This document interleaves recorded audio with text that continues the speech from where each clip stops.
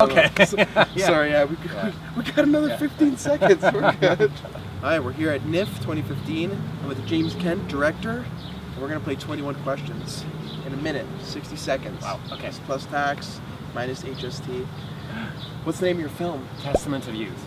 And where do you hail from today? I'm from London, United Kingdom.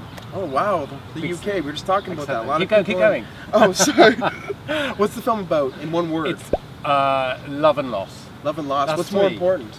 Love. Love? What have you experienced more of? Love. And what's easier to write about? Oh, I think love is still easier. Love, all the love, great poets love, have done love. love. Yeah. Drama or comedy? It's a drama.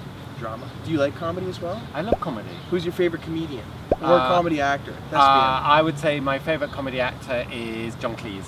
Do you like live performances? I don't ever go to a live performance. Oh really? Why is that? I'm a bit you shy like it on of the crowd, screen? and also okay. they get you to get involved, and I don't like that. Are you an introvert or extrovert? I'm an introvert. You're an introvert, and you're scared of people singling you out. I am. I like. Kind of like I always this. sit in the back row. Yeah. And they put the spotlight on you. Yeah. What's the biggest thing you've overcome with, because you're a director, with being an introvert? Being a director is hard. Wow, that does seem hard. That's like being allergic to food and being a cook. Yeah, I know, it's really hard. Wrong job. You're not allergic to food, are you? No, I love food. Oh, thank goodness. I don't want to offend Especially anyone chocolate. this year.